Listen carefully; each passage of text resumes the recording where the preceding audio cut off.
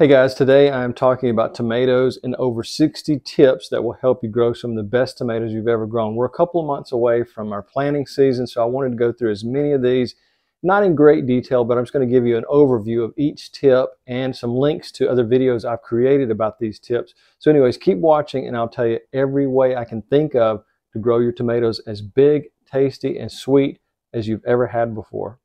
Now, the first tip I can tell you is about Epsom salt, and it's really one of those things that's great for adding magnesium to your soil. You'll just take a teaspoon and sprinkle around the base of your plant. You only want to do this once when you plant it, and then again mid-season. You don't want to do it too much. You can put too much Epsom salt on your tomatoes, but just remember, beginning when you plant it and then mid-season. Now, once you're past your last expected frost date, and you can find that by putting in your zip code at weather.gov, and it'll tell you what your expected last frost date should be.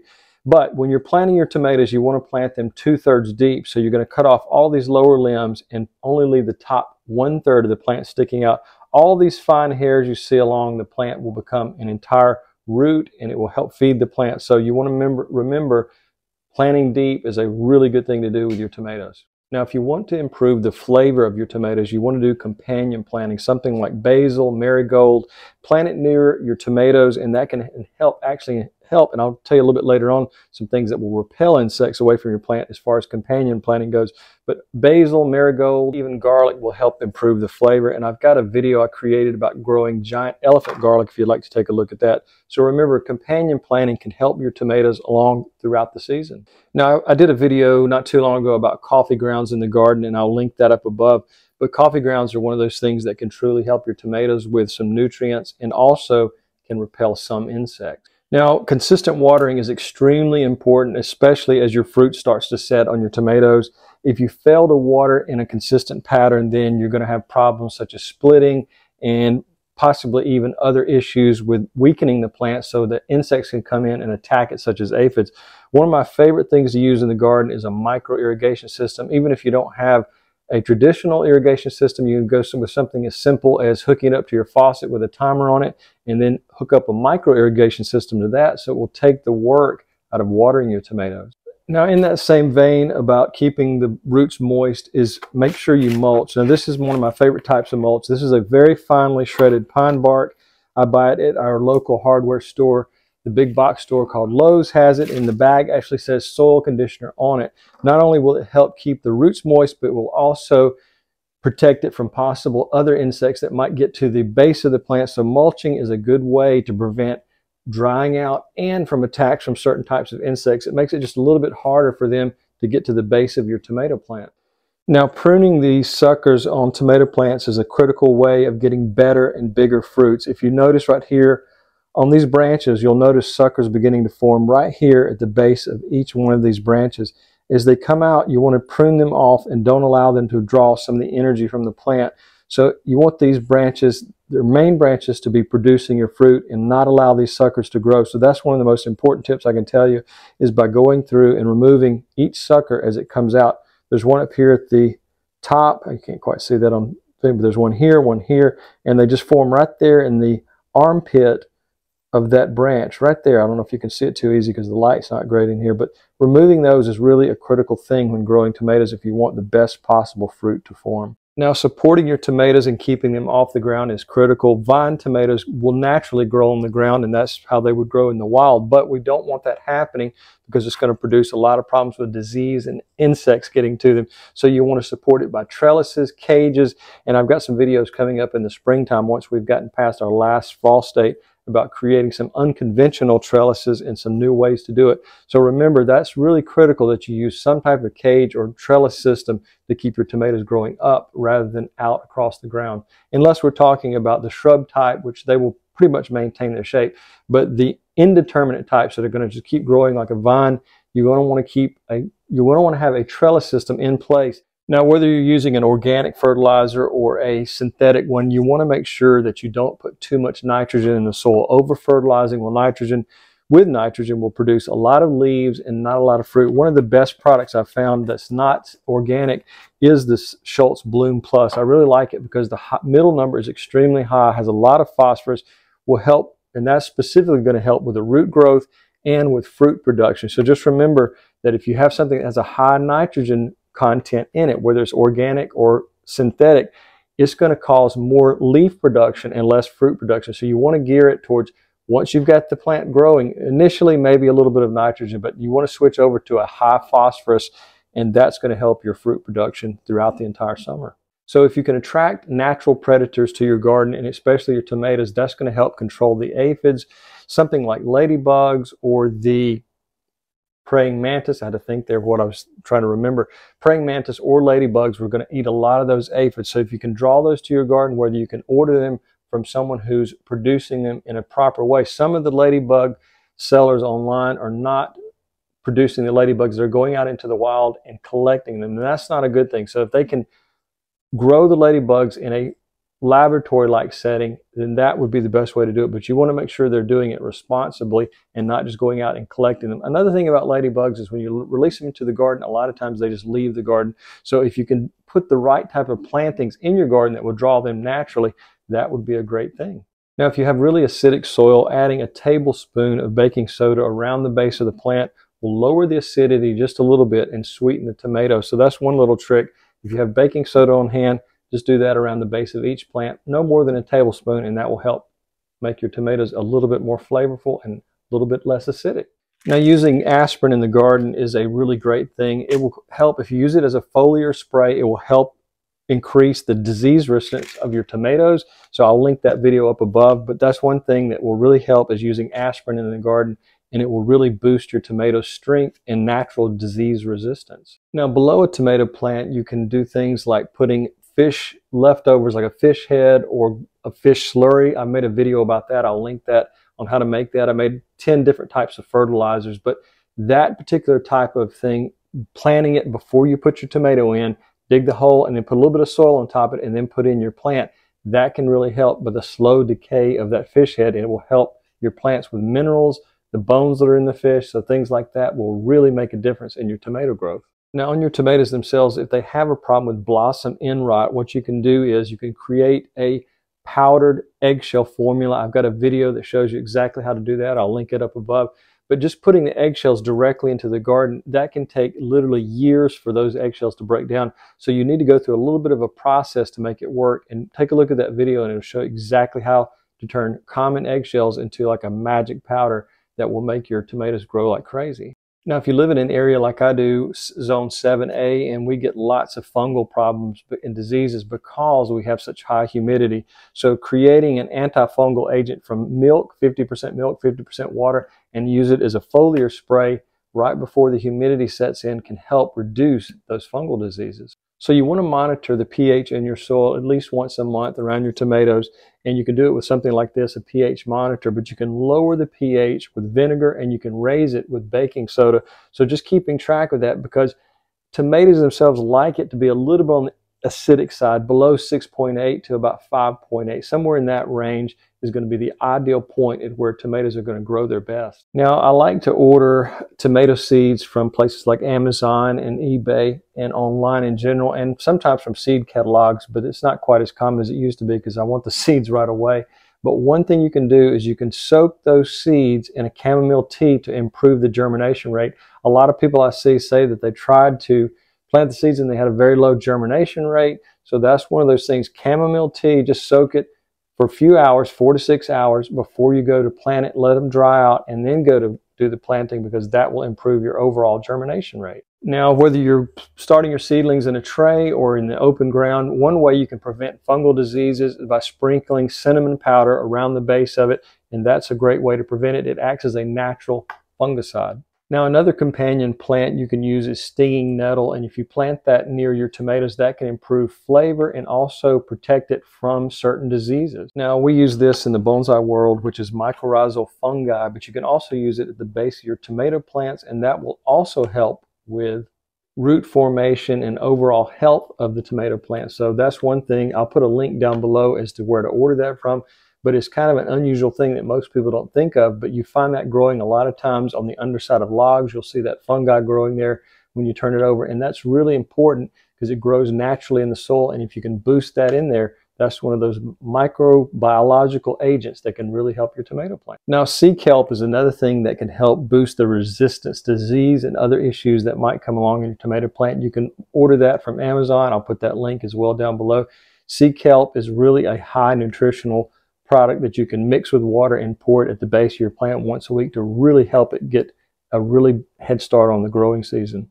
Now, watering with hydrogen peroxide at the base of your plant can increase root health by adding more oxygen to the soil. I have a video I did a while back about using hydrogen peroxide and its many uses in the garden, so I'll link that up above. I'm limited, I think, to 5 links per video from YouTube, so I won't be able to link all of these, so some of them I might actually put in the description. So if you don't see it up here, look down below and you can probably find it. It's not that hard. Now, powdered yeast can also be something you can use on your tomatoes to help with fruit production and growth of the overall plant. You use about 1 teaspoon per gallon when you're watering it, and you can also use it as a foliar feed.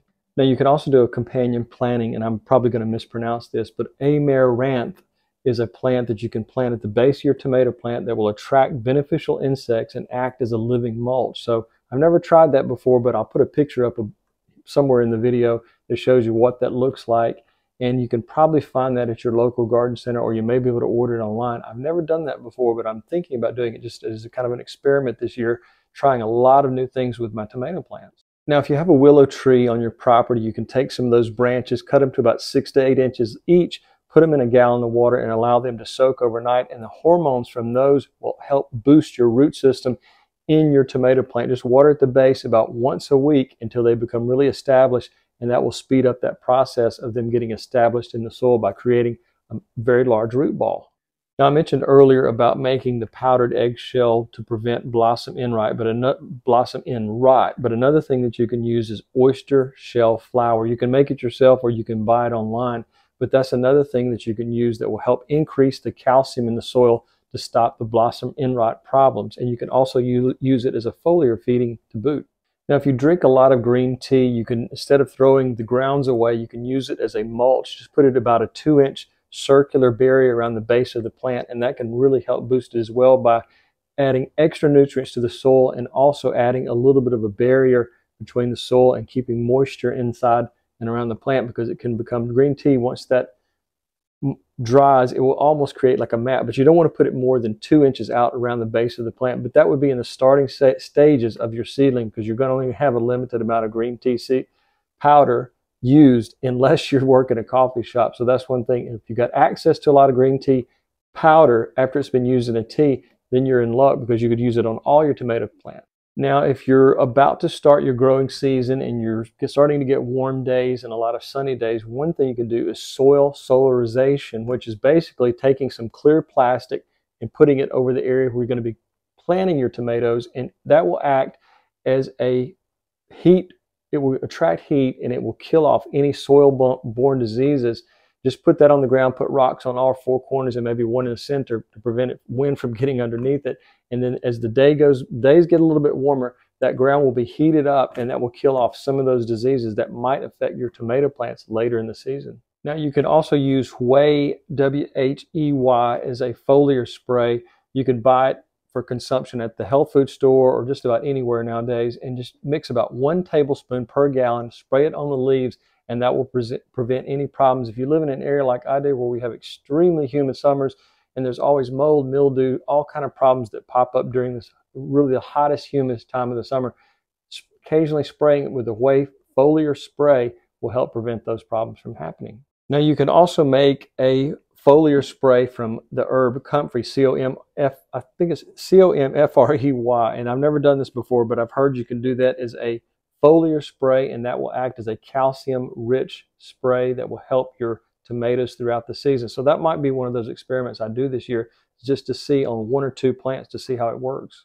Now, if you have powdered milk in your pantry, that's another thing that you can sprinkle at the base of the plant, and that will also help with the calcium levels in the soil. Just sprinkle about a tablespoon around the base of each plant. Another thing you can spray as a foliar spray is stinging nettle tea. You can use that as a foliar spray that will prevent some diseases from happening on your tomatoes. Also, planting your tomatoes near chives can help enhance the flavor and also repel certain insects. Watering your seedlings, your tomato seedlings, with a chamomile tea will help also with damping off disease that sometimes happens to a lot of seedlings that suddenly die or start to wilt on you. So just remember, the chamomile tea in a misting sprayer like that on your seedlings before they go out in the garden can really help. Now, I mentioned earlier about the 10 different types of fertilizers I used. One of those was banana peel fertilizer that I went through a process of creating it into a powder. And if you'll take a look at that video about the 10 fertilizers, if I haven't already, I can't link it twice, but I'll try to link it if I haven't already done so. But go and check that out, of the 10 types of fertilizer. I believe it was the last video I had done. Now, leaf mold is something you can pick up from any forest. If you live near a forested area, you can take leaf mold that's been under certain large trees for years, getting more and more nutritious as the years go by. Taking a small bucket out to the forest and scooping up that and adding it around the base of your tomatoes will do wonders for your garden. It will add a lot of microbial life and a lot of nutrition to your plants, especially your tomatoes. So I made a video previously about wood ash, and that's another thing that you can add to the base of your tomatoes. If I haven't used up my 5 links, I'll put a link to that as well. Now, talking about companion planting with tomatoes, also parsley will also help improve the flavor of your tomatoes and makes a great companion plant.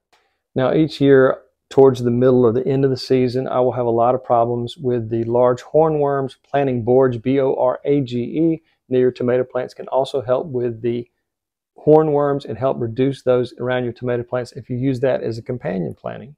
Now, I have a large amount of mint I've planted. It has taken over an entire 4x8 bed, so you have to be careful about planting mint, but it also makes a good companion plant for tomato because it can repel the aphids and other insects. So just remember, you want to plant just a small amount and keep it under control because it will take over an entire garden. Mint grows extremely fast and it comes back year after year, even bigger than it was the previous year. Now, this was a little bit harder to find, so if you have a farm supply near you, you can use oat straw, and that adds silica to the soil, which will help the plant's cell walls and make your tomato plant just a little bit stronger. Another way you can improve the overall taste of your tomatoes is by adding rock dust ground into a powder. It will improve the flavor of your tomatoes, and it's a little bit harder to find, so if I can find some online, I'll link it down below. But that's another thing that a lot of tricks that older farmers use is a little bit of ground up rock dust for the minerals, and also will help the soil and your plant do a lot better. Now, several videos back, I made a vermicomposter, and basically it's just a composting system, and it's really cheap to make. It's not difficult at all, but you're using worms to help speed up the process of composting, and you're using those worm castings around your tomato plants. Just taking a handful of that and putting it at the base of each tomato plant makes a huge difference. If you can't or don't want to create your own vermicomposter, you can order worm castings directly from Amazon. I'll link that I'm linking all these products down below in the description, but that's another thing you can add is the worm castings to really boost your tomato growth. Now, another thing when you're planting your tomatoes, you need to take into account the size they're going to be when they're mature, and you want to keep them spaced out where there's good airflow, and that itself will prevent diseases. If you're overcrowding your tomato plants, that can bring in disease a lot faster than you would ever imagine. Now, if you're growing your tomatoes in open ground, you want to remember to rotate your types of tomatoes, and maybe even tomatoes and cucumbers, whatever else you may have growing. If you're growing in buckets, you want to refresh the soil in that bucket because there could be diseases in the soil that's going to destroy your tomato plant as it grows this coming season. So just remember, crop rotation and soil rotation is a good idea. Also, if you go back to the trick about the plastic to kill any soil-borne diseases, that's going to help you as well. But just remember, rotating inside the garden is always a great idea. Now, I believe I mentioned dandelion tea earlier, but I'll come back and say it can also be a good source of calcium. So watering it at the base can really help. If you have a lot of access to dandelions, you can soak the dandelions in water and add that to the base of your tomato plants. About 24 to 48 hours of soaking with the dandelions you may have growing naturally in your yard. Now, one thing few people do, and that is pruning tomato plants. Light pruning your tomato plant's leaves, allowing more sunlight to penetrate further into the plant, and also it improves air circulation. The third thing it does, instead of putting that energy into the leaves, it puts more energy into the soil. So that's one thing to remember, is when you do that light pruning, it has several benefits that will make your tomatoes grow bigger, and you won't be producing leaves, you'll be producing larger tomatoes. So watering your tomatoes with rainwater is a great idea because rainwater is naturally a little bit more acidic than your tap water, and you can build a system. I'll create a video pretty soon. I haven't created it yet, but I'll create it and add it to my list of videos that show you how to make a rainwater collection system that will probably take you through the entire summer unless you have a massive, massive garden. Now, I probably should have put all my companion plantings together into one video, but another companion plant that you should do with tomatoes is carrots. That can really be a great thing to do. It helps aerate the soil a little bit and also can improve the flavor of the tomatoes as well. Now, using garlic as a foliar spray can help with diseases and pests as well. You just take a few cloves of garlic, put it in a blender, finely grind them up with maybe just about a half a cup of water, then put it into your gallon sprayer and then spray that directly onto your tomatoes and any other plants you want to, cucumbers, whatever. But that really makes a great disease prevention and insect control to your tomato plants. So using an electric toothbrush is a great way to pollinate your plants. Go from flower to flower, just gently touching each one, or even just shaking the plant can release some of that pollen. But remember, if you have multiple varieties of tomato plants and you cross-pollinate, you may end up with a completely different variety of tomatoes. So just remember, you may want to only pollinate same type tomato plants if you don't want to create a new variety for yourself. Now, if you have a problem with blossom end rot, taking some beeswax and putting it on the underside of each tomato, just a small amount, can help prevent that, and you won't have as many problems with the blossom end rot this year. Now, you can do a green manure crop like clover. You plant it in your garden, and then when it's time to plant your seedlings or your new tomato plants, turn it over in the garden and bury it, and that will act as a natural fertilizer, and it will break down and really assist your tomato plants in their growth. And it's just an organic way to do a cover crop for your tomatoes. Now, I made an entire video about adding charcoal to your garden, and it's really one of those incredible things that can make a difference in your garden for decades to come. I'll link that video up above. But charcoal in the garden is incredibly important to improve the soil where you're growing your tomatoes. Also, aquarium, if you're big into aquariums and you occasionally clean out your aquarium, don't flush that water down the drain, because that water can be very beneficial to your tomato plants. Taking about a cup to 2 cups of aquarium water and putting it right at the base of your tomato plant can also help. That's very nutritious water. So if you have a pond that has fish in it, using that water as well, that's a very highly nutritious water that you could add about a cup to 2 cups per week and really boost your tomato growth. Now, if you live in a particularly hot climate, providing some shade in the hottest part of summer can prevent sun scald.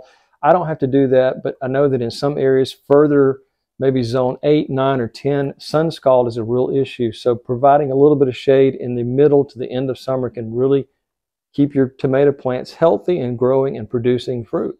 Now, my wife makes a lot of rice, and she washes the rice before she cooks it in her special rice cooker. So using that rice water is going to be kind of a cloudy white water, has a lot of beneficial effects on your plant. It has one of those things that a lot of people don't think about. They just pour it down the drain and forget about it. But saving things like that in the kitchen and then letting them work their way out to the garden can really boost your tomato production by using that starchy, cloudy rice water. So guys, I hope you'll implement at least 5 or 6 of these ideas into your garden. I think you'll see a huge difference in fruit production. If you like the video, I hope you'll like and subscribe, and leave any comments you have down below of any ways that you grow tomatoes that I may have left out. So have a great day.